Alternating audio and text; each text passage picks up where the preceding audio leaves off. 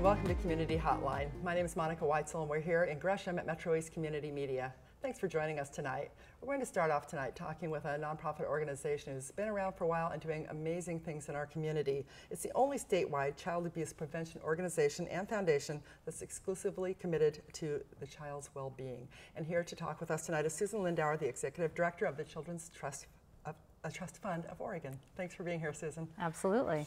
So tell me, how long have you been with the Children's Trust Fund? Has that been a while? About 3.5 years. 3.5 years. And a lot has been going on. I know that I get the newsletters, and you've been making a lot of changes and a lot of progress in kind of the research behind people that are affected by child abuse and how it affects families. Can you tell me a little bit about the history of your organization and maybe what the mission is? Definitely. And thank you so much for having me. You're welcome. The Children's Trust Fund was originally a part of state government, and there were funds that were provided through the state and federally for the prevention of child abuse and neglect. In about 1999, 2001, they became a private nonprofit organization because they really wanted to engage the community, engage the public around this issue. And sometimes when you're in state government, there's not that transparency and engagement level. Right, it's mandated by the government, and people don't have their say in how it should be run. Is that kind of? Yeah, well, and more regulatory, and we really wanted to really be much more engaging and do a lot more of development of the programming and flexibility with our funding. So we've been primarily a grant maker, a funder of child abuse prevention strategies and programs for the last almost 30 years. That's a long time. It is, and fortunately we're in communities all over the state that really need to be having parent education type of programs, therapeutic programming for children who have suffered abuse and neglect, and a variety of different services so that families have what they need to increase their strength as a parent, because often, as we all know, parents do not, you don't come with an owner's manual to be a good parent. And you never know what's going to happen that's going to affect your life and change the way you parent. Absolutely. And so often we are influenced by our own parents. True. And so so much of the modeling that we see, we usually pass down to our children. And so, you know, there are many times that parents don't get those basics of child development and kind of best practice parenting skills. Right. And so we have many programs that we fund that really provide those basics around child development, parent education and supports, and oftentimes with parents that are really in crisis, with a variety of issues, drug and alcohol, or mental health, or domestic violence. We make sure that they are connected to programs that really support them to deal with some of those issues. And this is throughout the entire state, so the rural areas as well as the urban areas. Absolutely. And we try to make sure we're in every county. Okay. Well, that's a good thing. I know that, I mean, because obviously child abuse and neglect is it's a worldwide problem. Absolutely. So, and unfortunately, in Oregon, nearly 12 out of every 1,000 children are affected by abuse and neglect. And in some of our more rural areas, that can be as high as 24 out of every 1,000. So it's higher, it tends to be higher in the rural areas? Is that what you found in your Yes, studies? per capita, it unfortunately is in higher areas, and higher in rural areas. And I mean, overall, the total number is around 10,000 children. And unfortunately, those are the children that are being reported. And there's a whole bunch that aren't. There's a lot that are not, and you know, the Child Welfare, Child Protective Services only has so much capacity. Right. So what constitutes child abuse? How is that defined? Yeah, that's the word I was looking for. Yes. Yeah, physical abuse, sexual abuse, any kind of potential threat of harm. To the child's safety, well-being. Neglect is actually, interestingly enough, one of the largest parts of abuse and neglect as a kind of a category, and that's, you know, anything that puts the child's well-being at risk.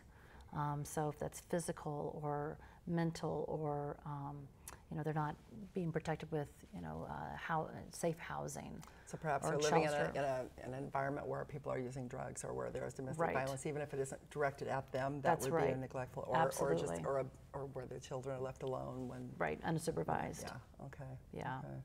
Wow. So you provide grants for Yes. different organizations. Yes, So we have who a- are some of the partners that you work with? Who are some of the organizations? So in the Portland area, we fund relief nurseries that Like really Children's Relief the Nursery, I Portland know Children's that one. Relief Nursery. There's also the Relief Nursery at Volunteers of America, Oh, okay.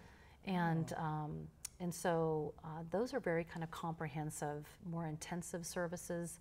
Like I was saying before, there's some programs that we fund that are really parent education classes. But there's other programs that provide a real continuum of supports from everything from parenting education to mental health services or referrals for drug and alcohol services. So getting at the source of some of the things that maybe were the cause or the root problem. Absolutely. I mean, we are absolutely dedicated to getting to those root issues. Yeah. So that the abuse and neglect does not continue. Right, and like you said, a lot of times it's a family thing. It's there's a It's cycle. cyclical. Yeah, Yeah. And it's really hard to break that. I think if you haven't seen, I mean, I happen to have wonderful parents, and my parents were, I had a wonderful childhood, and I thank God for that. But I know plenty of people who weren't so lucky. Exactly. And if you're not seeing that model for you, it would be really difficult to know how to deal with certain situations. And at the same time, if there's a lot of family stressors that are going on, that really creates an environment that may not be safe for the child. So you're talking about things like people losing their jobs, Exactly. and homelessness. Financial stress is unfortunately one of the biggest issues with abuse and neglect. If you're not able to provide for your family financially, you can imagine what kind of stress that would bring. Well, if you don't have enough to eat, either you exactly, or your children. And it leads Yeah. to a variety of other real major issues. Yeah, and if you throw in there some substance abuse issues and maybe Yes, some mental health issues. Yeah, You can see, and actually, and I know we're going to talk about the report that we just did, but what really predicts abuse and neglect is the accumulation of multiple risk factors. So what you were talking about, if you've got poverty and then you're overlaying that with mental health issues or substance abuse and neglect, substance abuse use and or domestic violence, that kind of environment is extremely unsafe and at very high risk for children. So the grants you provide, they do provide services, but then you also do some research too, isn't that right? Yeah, and I wanted to talk a little bit about that. So when we, so for the most part, the last 30 years or so, we have been doing grant making, and we've been funding a variety of different programs throughout the state. And we have a 2-year funding cycle. It actually is coming up in April. We'll be receiving applications again for that cycle. And all that information is on our website for anyone who's interested. Good. And but we really, the board has really said we really want to learn more about abuse and neglect in the state. We'd like to do a lot more research. Well, and having that research helps you make the decisions on which grants to. Absolutely, that's exactly why. And so they really want to be much more informed and strategically informed. And so we've been really lucky to work with Portland State University, the Center for the Study of the Center for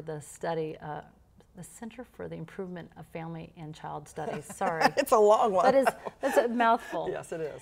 And we started out doing a report with them, identifying the evidence-based programs throughout the state, and that really led to prevention of abuse and neglect.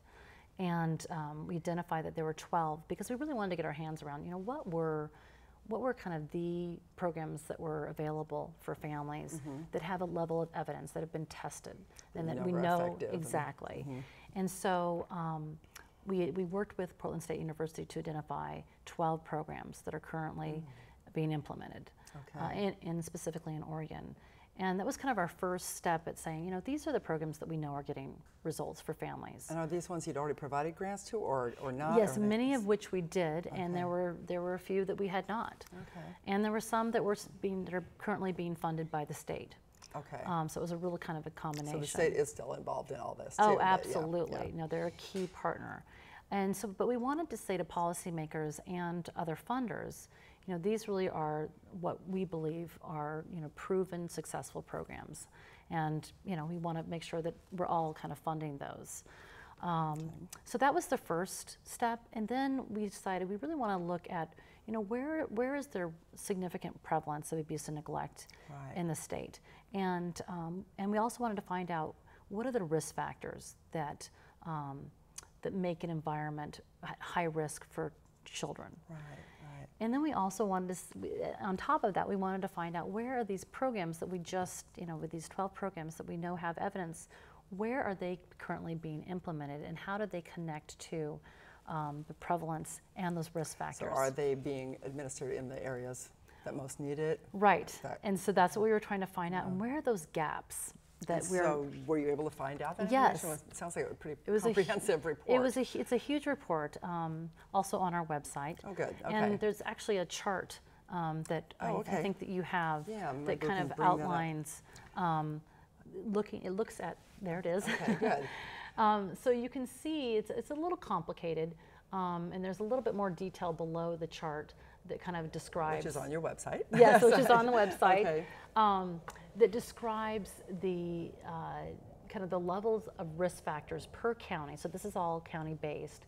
So the levels of risk factors, the prevalence, so how, and so the dots really represent the kind of the level of prevalence. So the bigger dots is where there's a lot more evidence of abuse and neglect. Right. Okay. And then the the darkened areas are where they're shaded. You can kind of tell that there's. So the darker the areas, the higher the prevalence. Oh, okay.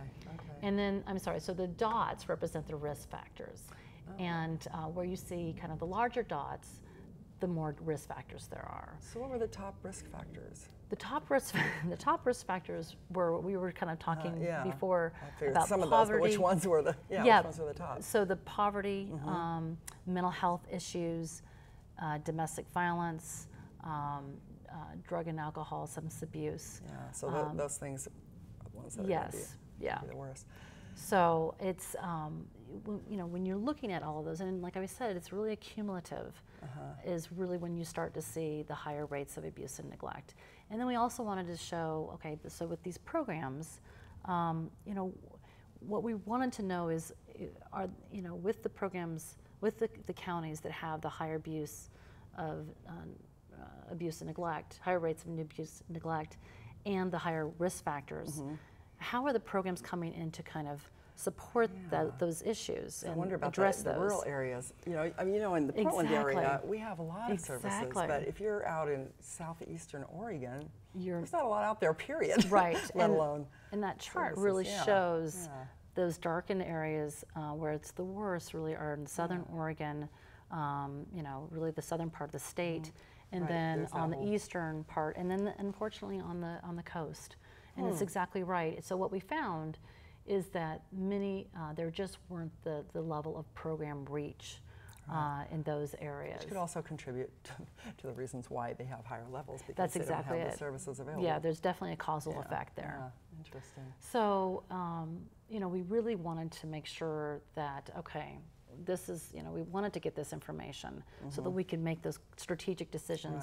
And not only internally within our board and our grant making decisions, but we think it's really important to provide this information to policymakers, especially in those counties, as well as other foundations that are interested in funding this area. So do you do work with policymaking? Do you do that, or are you just consultant, or how does that work? So that, I would say, we're trying to get into this realm of, our three kind of focal areas now going forward. So grant making has always been traditionally a part of what the trust fund does. And then going forward, really our three kind of real core areas for us will be continued research, because we want to really learn more and more about how we can make the best use of our resources. Good. And both, within the Children's Trust Fund, but also we want that information for our policymakers. Sure, and other nonprofits who are in the same work. Absolutely. It's good for them to know too, I'm sure. Absolutely, yes, and foundations too. And then, we also see that information as being really critical for policy development and advocacy.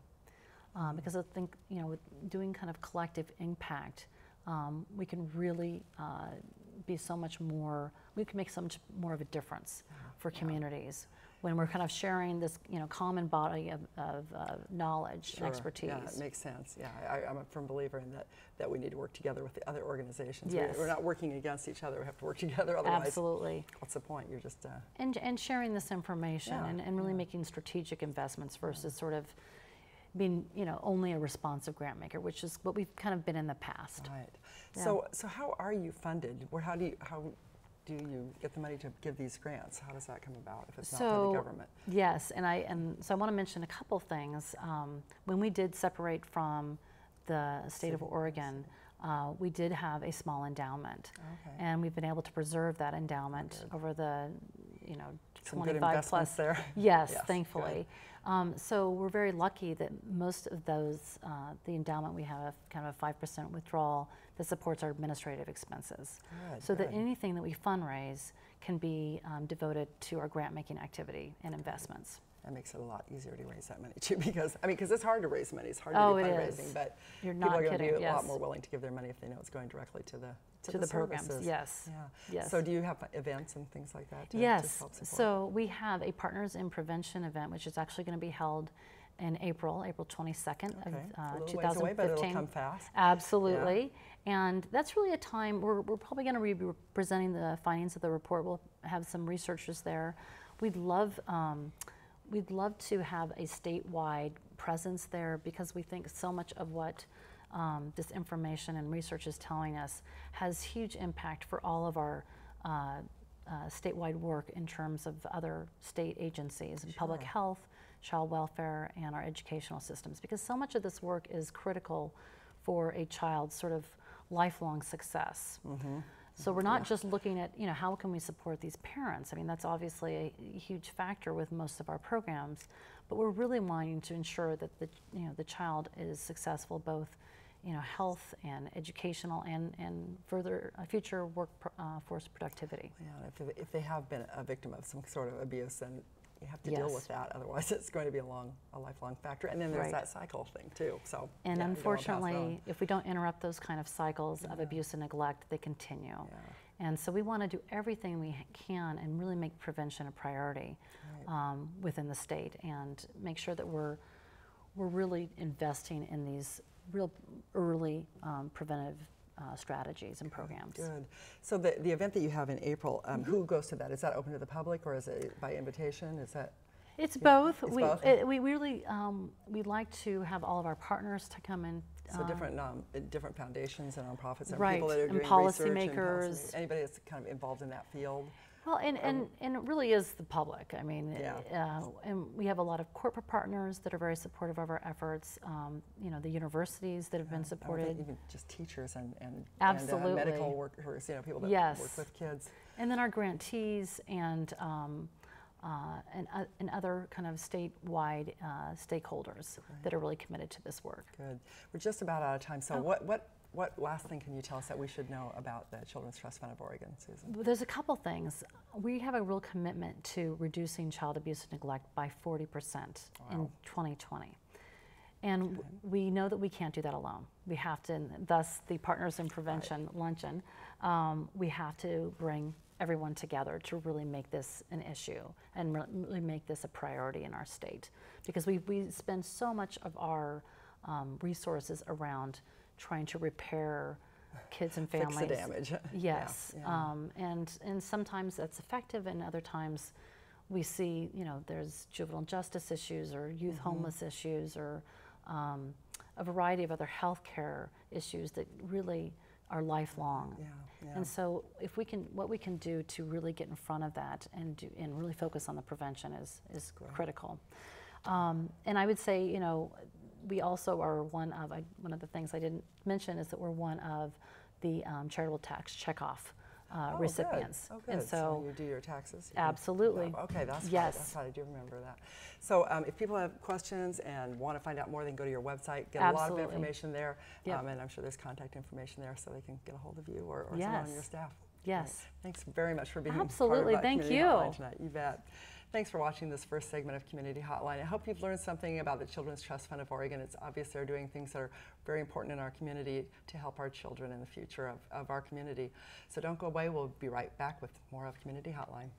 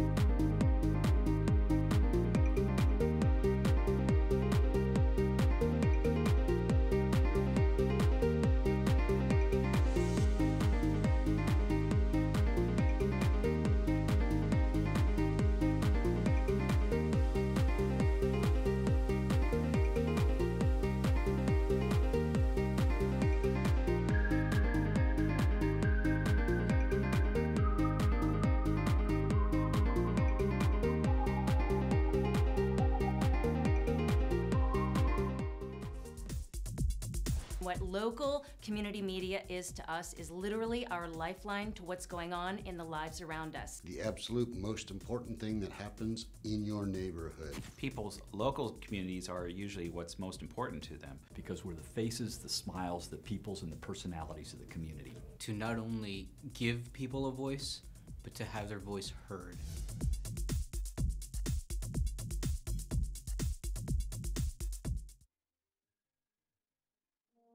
Local government is a very important part of our daily lives. You might think the decisions that affect us most are made in Washington, D.C., but frequently what happens at the local level has the biggest impact. Safe and clean streets and parks, local ballot measures to ensure funding for police, these are just a few of the issues that matter most. At MetroEast, we provide gavel-to-gavel coverage of local government so you can see what's happening in your East County cities.